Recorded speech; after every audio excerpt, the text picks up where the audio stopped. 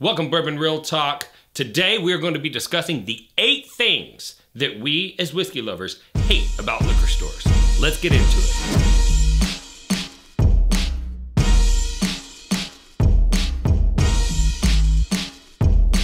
Soundwell Music. Hey, sir. Yes. Do you have any Blantons? No, we're fresh out of Blanton's, but you know what you might want to check out. We've got cases of this. This is our store brand. Okay. Tastes just like Blanton's. Yeah, sounds terrible. Thanks. Store brands. So a store brand is not exactly what it sounds like. It sounds like a brand that the store itself owns, but truth be told, because of the 3-tier system, liquor stores can't own a brand. But what they can do is partner with the brand to sell the product to them for less money than they would normally pay for it. They sell it for the same price that they would have sold it for if they bought it at the higher price, which gives them a fatter margin. So they are incentivized to focus on those brands. Typically they're made by distilleries that are called black box distilleries that just make brands for other people. Often those distilleries don't even have their own brands. And as a result, those liquor stores have a tendency to push those brands over others and to recommend them whenever you come in and they don't have the product that you're actually looking for. But don't be too mad at that store, because there's a lot of products that they're forced to buy large quantities of that have little to no margin to them, and they've got to find a way to make a living so that they can continue to provide the service that you're used to. Hey man, can I help you find something? You look for something for your husband? No, I'm looking for your bourbon. Oh, okay. Well, you're in the right place. Have you tried this Jim Beam Peach? No, sir. Not much of a flavor gal. Okay. So you just like the regular stuff? Just straight up, okay. Good Kentucky bourbon. Okay. Well, we've got some Evan Williams right here. This one's actually a pretty good one. It's been around for a while, and this bottle's only about $35. So good value. $35. Mm-hmm. I thought that's more like $25. If that. Well, you probably don't know this, but MSRP's gone up on this, and we got some information from the wholesaler recently. Yeah. So yeah, that's just how much it costs. Yeah, whatever. I'll see you later. Thank you. Patronizing women. Never a good look. There's no excuse for this. Historically, most whiskey is drank by men, but that's never been the case, so much so that it would justify treating a woman who is shopping for whiskey like she didn't belong there.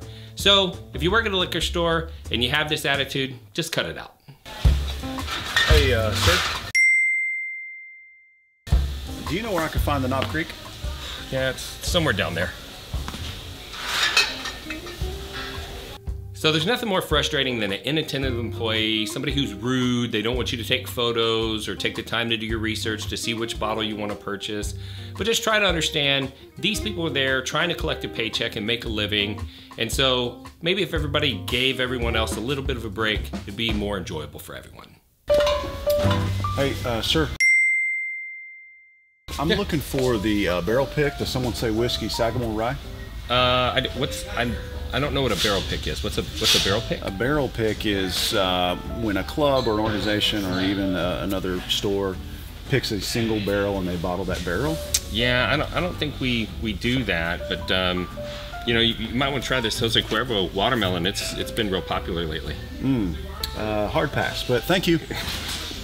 Uninformed salespeople, very frustrating. Hate it when I have to explain what a barrel pick is. But we also need to understand as whiskey consumers that the people that work just in the supply chain are not necessarily subject matter experts, and we need to give them a little bit of a break. That individual doesn't just work in the whiskey aisle. They're responsible for vodka and wine and stocking shelves and doing inventory and all kinds of other things. And so they're probably doing the best that they can, and maybe they're just having a bad day. What's going on, Bourbon Real Talk family? I'm Wes, and I'm here to tell you about how you can get involved in supporting the channel. Now, we get asked all the time, hey man, we love your content. We love what you're doing. We love the knowledge that you're dropping on us. How can we support the channel? Well, here's the way you can do that. Head over to our website, bourbonrealtalk.com, and you can find every single bit of swag that every bourbon lover needs.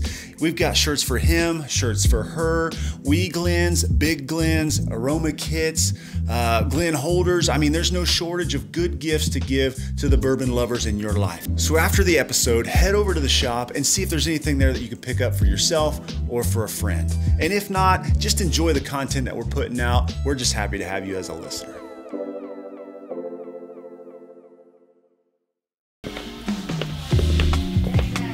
Hey, do y'all have any Weller? Nah, sorry, no Weller. That's weird because I just saw a guy. Yeah, right there. He's got Weller. Yeah, he probably got the last one, and it's limit 1, so... Well, it looks like limit 2. He's got 2 in his hands. Look, he's got 2. Oh, that's Steve. Like, he's a real important customer, and so, you know, sometimes we take special care of Steve. But... Well, I called earlier today, and they said they didn't have any in.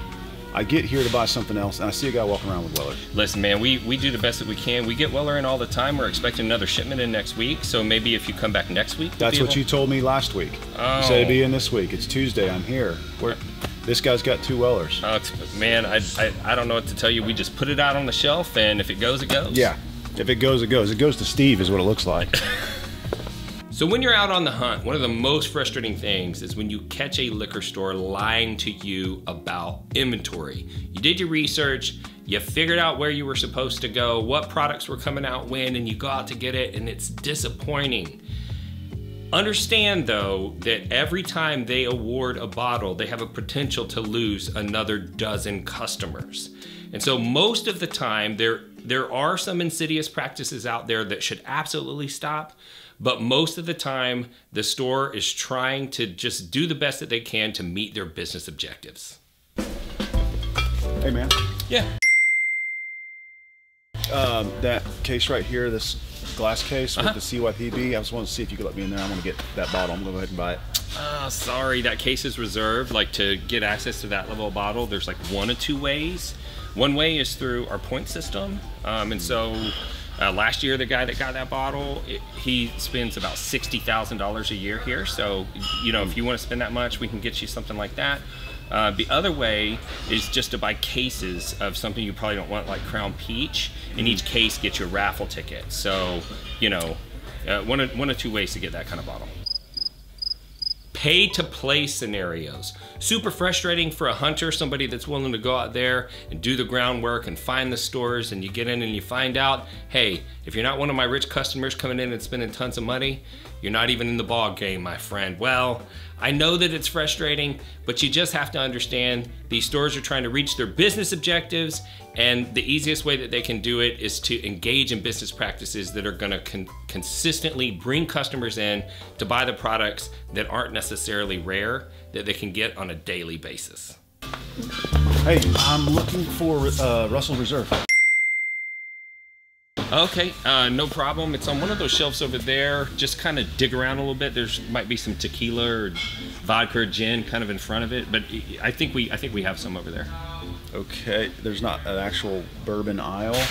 Not really. We really don't like put things in a particular order. Just when it comes in, we just stock the shelves, man. Okay, interesting. Also, what's that horrible smell? I don't know. It just always smells weird in here. It does smell weird in here.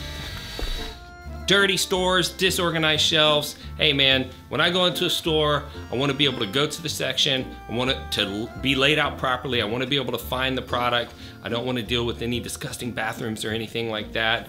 And so, you know, at the end of the day, probably doesn't affect the flavor of the whiskey, but you deserve to have a good shopping experience if you're spending your money there. Excuse me, do you work here? Yeah. I don't see any price tags on any of your bottles. Do you know what this is running? That one's about $300.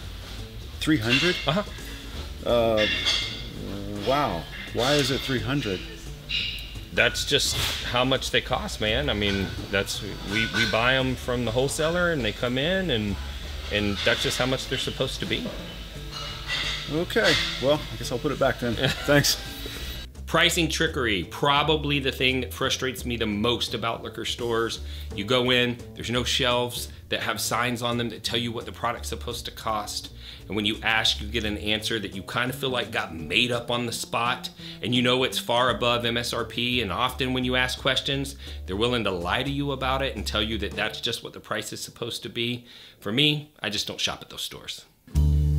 So in conclusion, the first thing that I want you to know from watching this video is that no retail stores were harmed in the filming of this video. If you recognize where we shot the video, I do not want you to think in any way, shape, or form that we were referring to that chain or that store whatsoever. We are just grateful that they let us film there. They're an amazing partner for Someone Say Whiskey, and we love them. Not gonna mention their name. Now, the second thing that you need to know is that at the end of the day, these people are all trying to run a for-profit business, and there has to be business decisions that are made, and sometimes those business decisions don't necessarily line up perfectly with what we would want as whiskey consumers, but I think we probably need to give these stores a little bit of slack, except for in the case where they're actually lying to individuals or doing something that's unethical or immoral.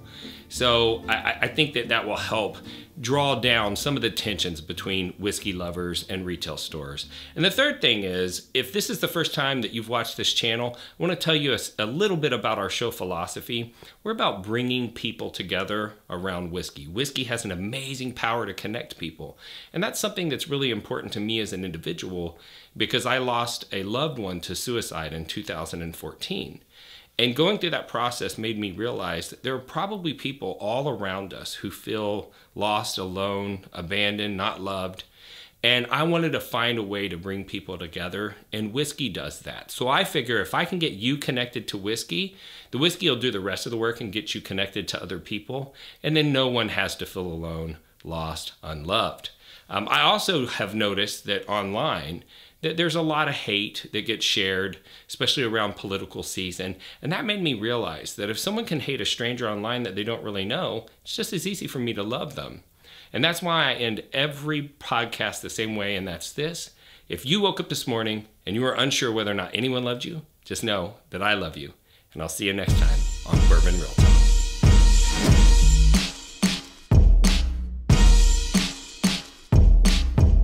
You know what's funny? What?